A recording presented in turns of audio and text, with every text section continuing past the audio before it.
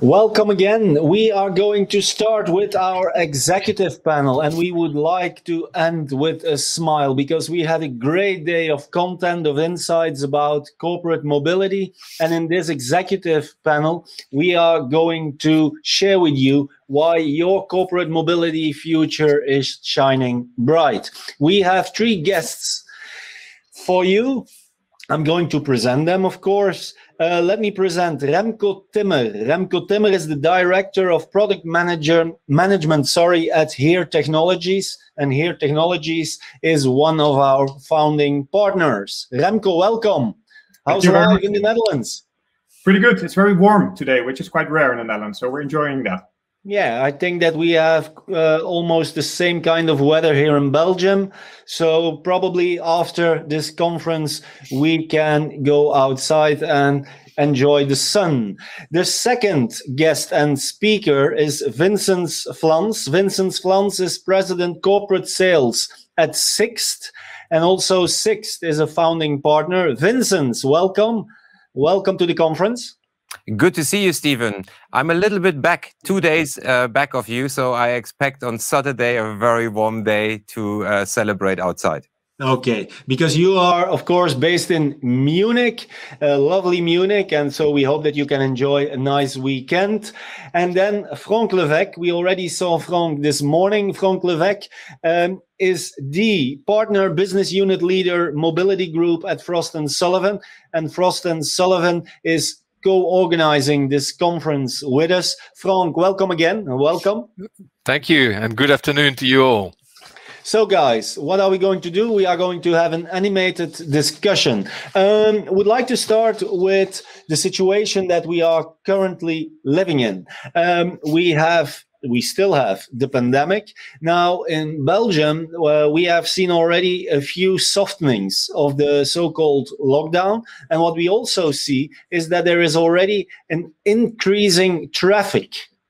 It seems that we still have not learned really from the past and that we continue with some kind of inefficiencies when it comes to mobility. Vinzenz, what is your thought on that? My thought is that I see an upcoming trend again with rental orders. So I confirm what you say. The transport, individual transport is having a revival. But, you know, we saw numerous of studies for changing working habits due to the global pandemic, and they expect 25 to 30% of the employees will continue to work for 3 days at home. So this, of course, will have an effect on their demand for corporate and private mobility.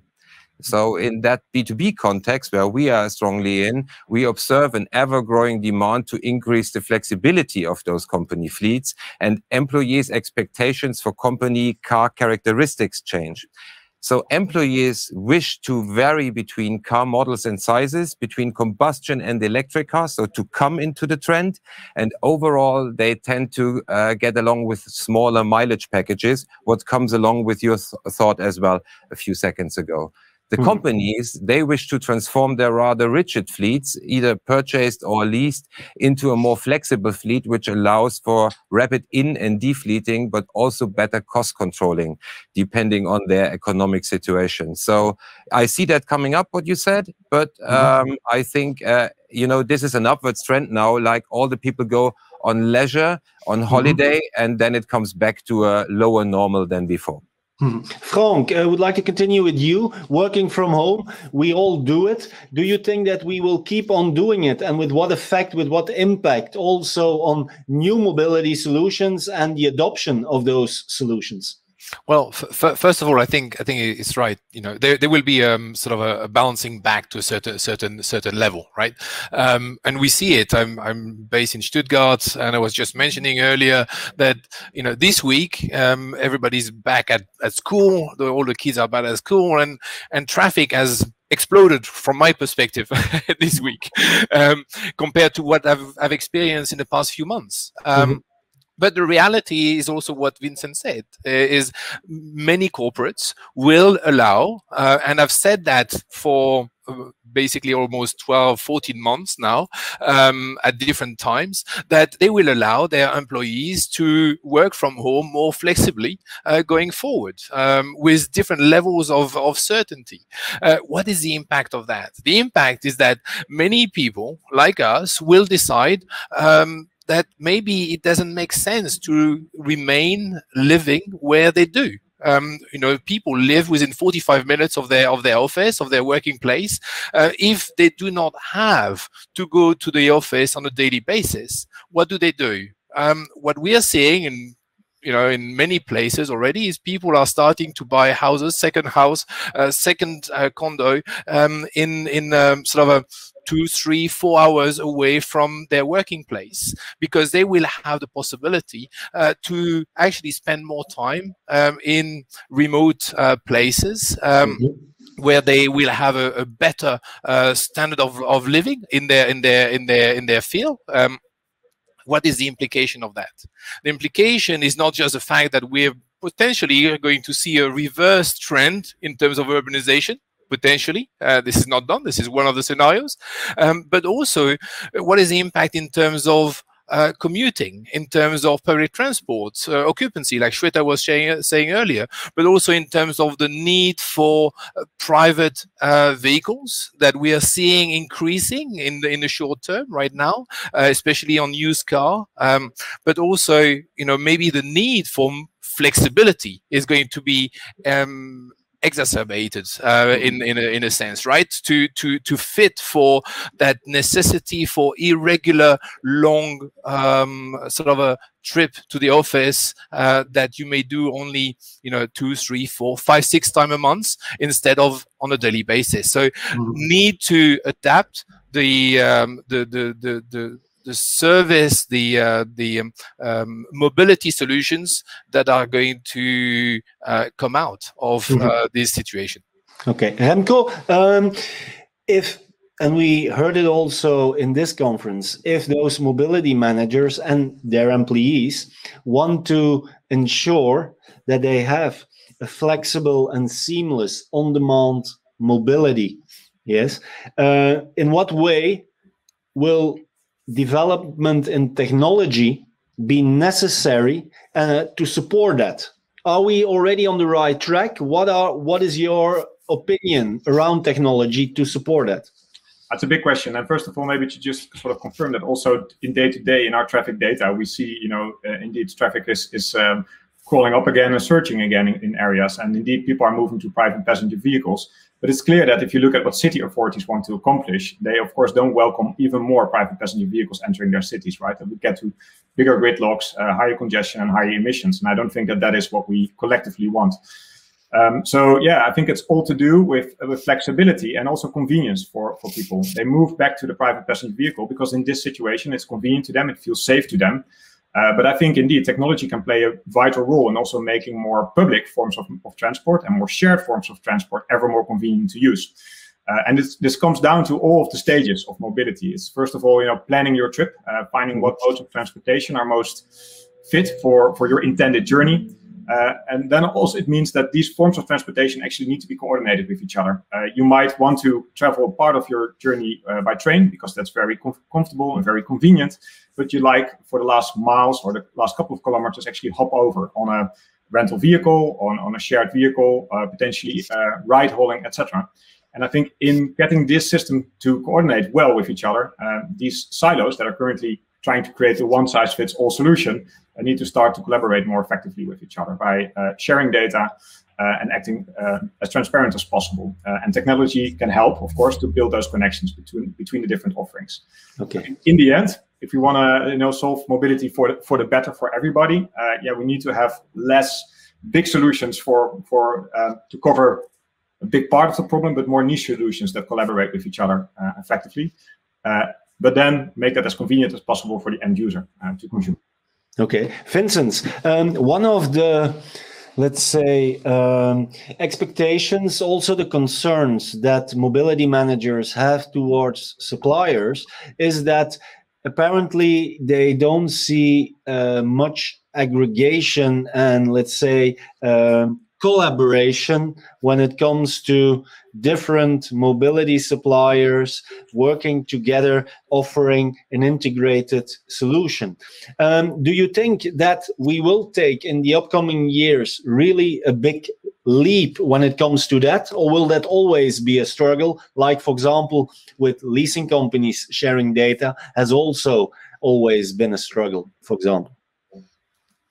Yeah, I know that from the past up to the time that the European Court took a decision on who is the owner of the data. From my point of view, that was always very obvious and clear that the final owner is the client.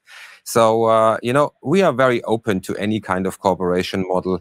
And already today we work and cooperate not only with other mobility providers, but also with strategic partners like Google.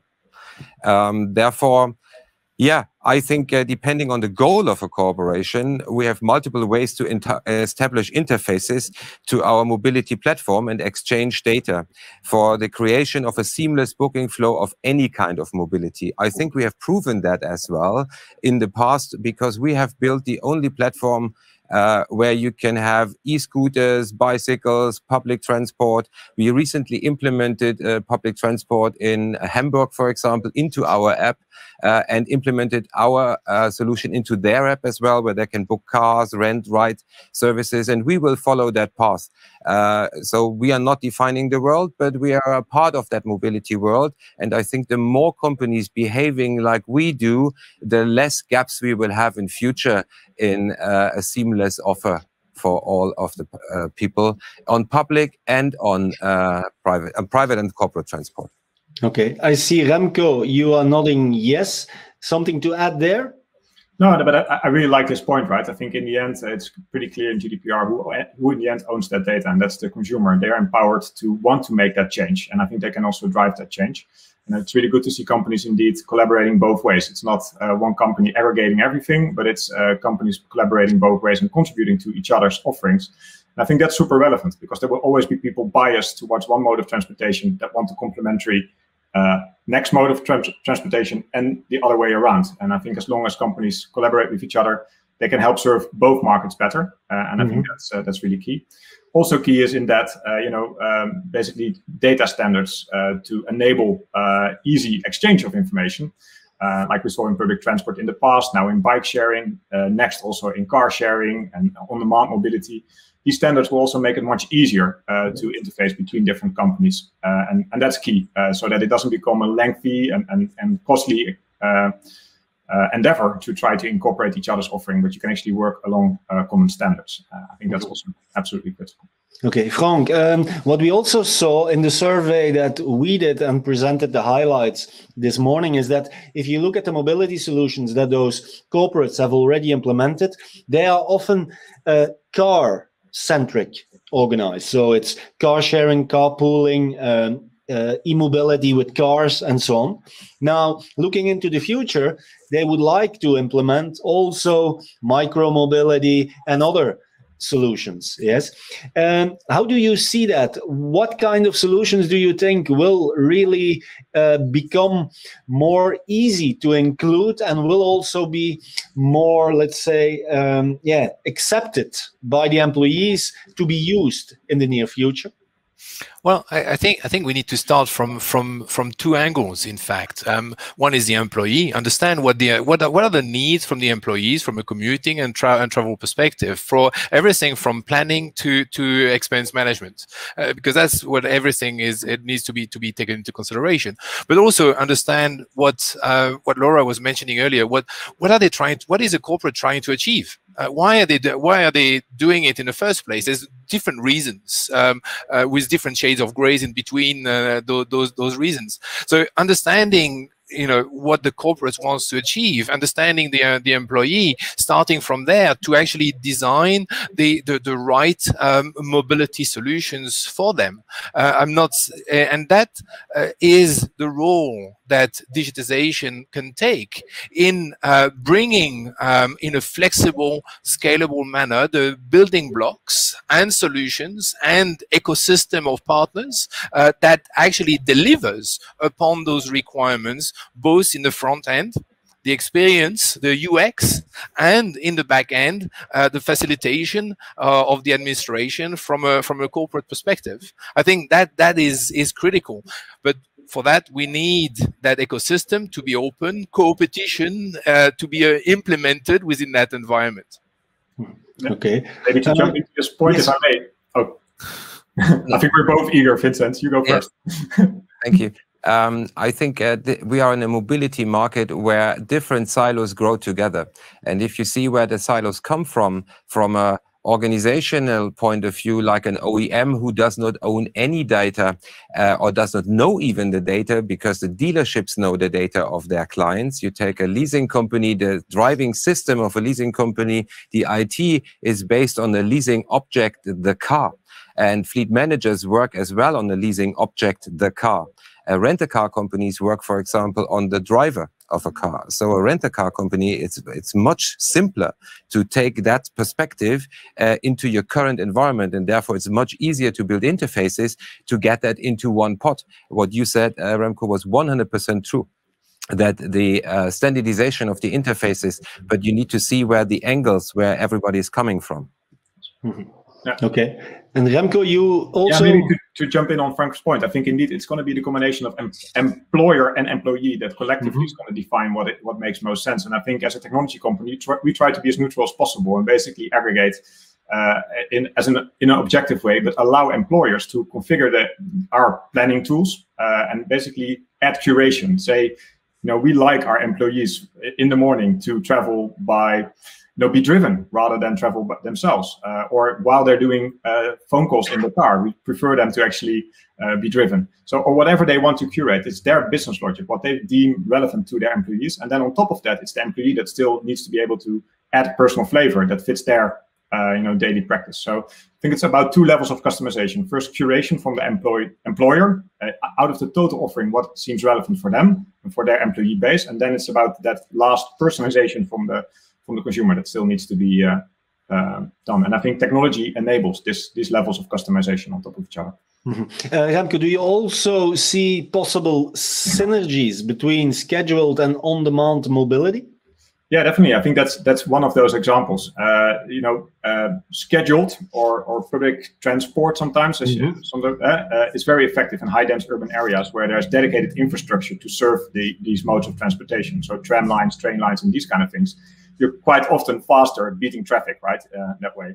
But it's not as effective when the area is less densely populated and you need to travel those last miles to your final destination. And that's where I think private modes of transportation, on-demand mobility, shared vehicles, they really play a vital role in complementing the network there. Because if you would try to optimize scheduled mobility and public transport to cover the entire world, it's not going to be very effective at the edges of their network. And the other way around, if we try to make the entire world fit for private passenger vehicles to travel, it's of course going to be too dense in downtown urban areas. So I think there's a lot of synergies between these modes of transportation. And again, they would need to ensure interoperability and coordinate between themselves. Okay. We even try to, sorry, Stephen, we even try to combine that, by the way, with our rent-a-car fleet, where we push cars into share that you can use for ride as well, and vice versa. So therefore, we try to bring together on-demand and pre-book. Mm-hmm. And at the same time, you increase the utilization of those vehicles. Very true, Stephen. Okay. Very true. That is the logic behind. Okay, good. I would like to continue with you, Vinzenz. We see also that corporate mobility managers are sometimes struggling to incorporate some mobility solutions. In the results of the polls that we organized, we asked, are you planning to offer corporate car sharing to your employees in the next 12 months? So almost 50-50 say yes or no. Yes. So what is for you the trick to successfully incorporate corporate car sharing in a large organization? Yeah. First of all, we offer virtual implants, which means you can have cars moving from one to another place, open in an open environment or a closed environment. I think there's for no fleet manager on this planet a hurdle to jump into that concept. What is not safe is in former times everybody traveled to the office, and now with the home office where we started the discussion, it's not sure how many people will commute with those cars. For pool fleets, this is an easy one, but for the rest coming to the office, this is difficult. And the more decentralized and not urbanized you are, the more need you have for those concepts, because there is less public transport available. But with our app, I think you can have a very perfect solution for both environments, in a city and outside the city. So I don't see any point why you should not implement that.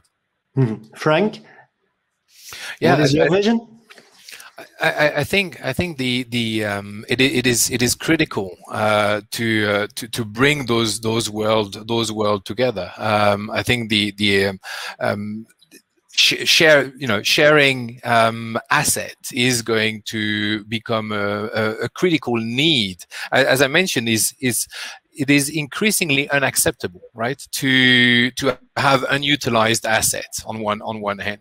On the other hand, we have an increasing requirement for flexibility and access to mobility provided by the employee by the employer to the employee, and that is part of the expectation as well from the employee's perspective. So being able to provide that flexibility between own fleet, corporate car sharing, or other solutions is increasingly critical. For me, I agree with Vinzenz. The corporate car sharing, when it comes to pool cars, this is a no-brainer, right? This is, there's no discussions to be have there. And it is going to increase in my mind in that space. We need to look at corporate car sharing as, actually all pool cars should be corporate car sharing. What is the difference between the two? One is enabled with digital technology that allows for a better utilization, and that's the difference that I'm making between the two. And this is therefore a no-brainer for any corporates to actually implement. Okay, Remco, something to say on shared mobility?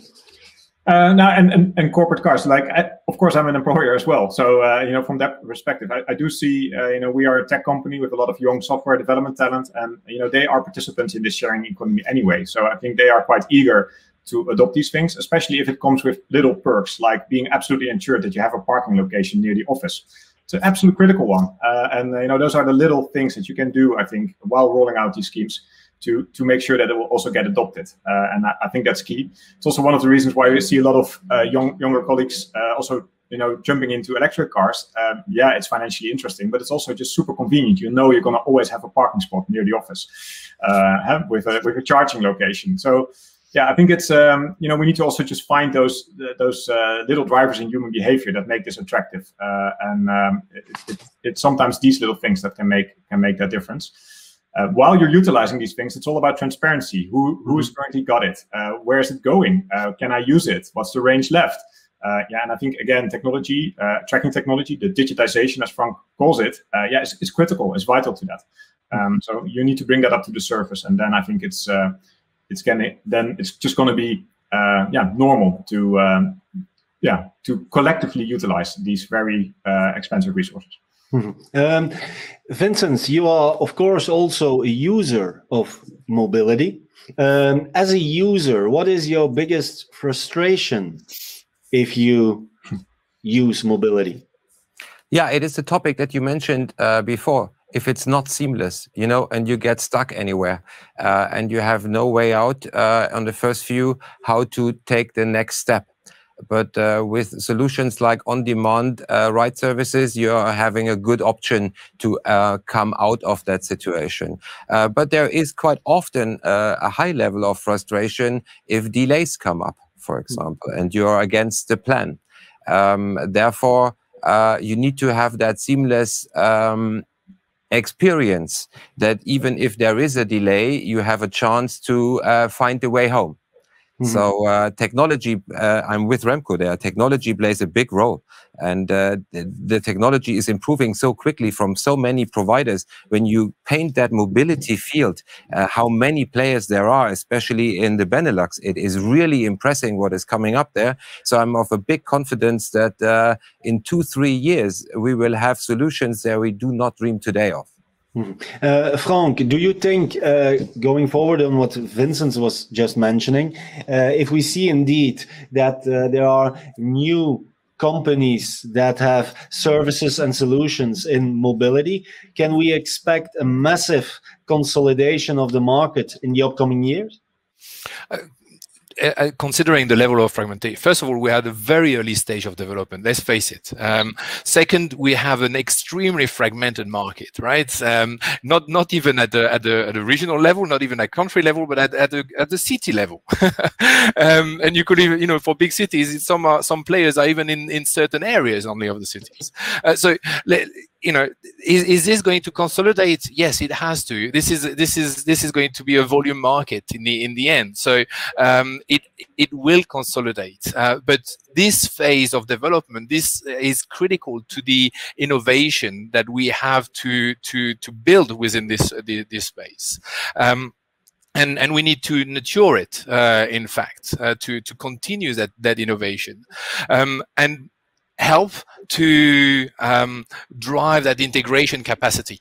I think, you know, those examples that Vinzenz was taking about, you know, being stuck somewhere, having a delayed ETA, these are extremely frustrating situations. Data management technology is going to help overcome that if we are able to actually bring it together. That visibility from end to end, from planning to sort of a travel is critical. Okay. Remco, what can we expect from you and HERE Technologies to make, let's say, everything related to data and data intelligence even, let's say, more usable for seamless mobility in the future?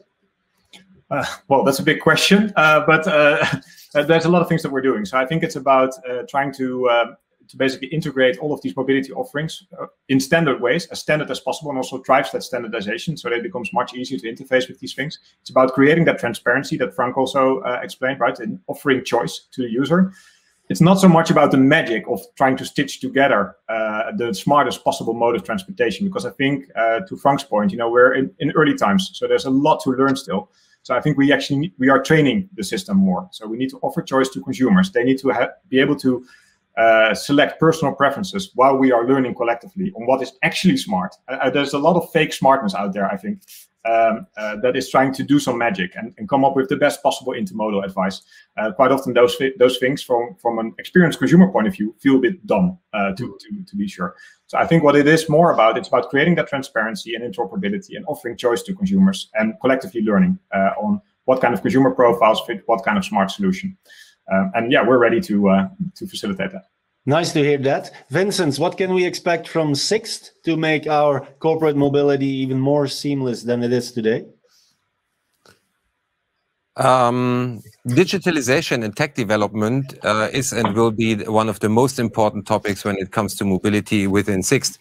That's why our co-CEO, Alexander Sixt, also said back in 2019, we are not a car rental company with IT attached. We are the tech company with attached car rentals. So therefore, this pinpoints the relevance of the tech of our business model. And seamless means minimizing gaps with your user journey. And therefore, technology and partnerships are two main pillars for us to close as many gaps along the customer journey. What Franck mentioned before, the integration of partners being the platform above a single offering. This is what we are going to do, and by ourselves we will surely roll out our network of rental branches and our share solutions, which we brought last year into the Netherlands, and we will continue to internationalize that in more markets with electric cars, hybrid cars, and with combustion engines, depending how big the area is and the charging infrastructure which is given in that respect. So with that financial condition where the company is in, I expect a big rollout on further partners and on share solutions with us. Franck, what does Europe need to do to keep its position that it wants to have in leading, let's say, the corporate mobility and smart mobility ecosystem? I think there's a role in driving policies to in a broader spectrum towards sustainability, but also driving investment in digitization. I think that is probably the single area that will not only benefit mobility, corporate mobility, but the broader mobility and beyond. And the next step is autonomous, which will bring significant, additional benefits in terms of safety, in terms of efficiency, in terms of utilization of assets, asset being the vehicle and the infrastructure. So, there's a long road of great development for us to improve the way we move from A to B, both from a consumer perspective as well as from a corporate perspective. Okay. Thank you very much. Thank you, guys. Thank you for the enlightening discussion. Would like to thank Remco Timmer of Here Technologies, Vinzenz of Sixt, and Franck Leveque of Sullivan. Remco and Vinzenz, I'm already going to say goodbye to both of you. Franck is going to stay with me for the closing words. Thank you very much, guys. Hey, enjoy a great cold drink later on, Stephen. Yes, we will. Yeah. Bye-bye. Bye-bye. Take care. You've earned it.